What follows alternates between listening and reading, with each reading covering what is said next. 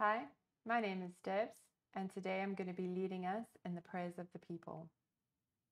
Lord, in your mercy, hear our prayer.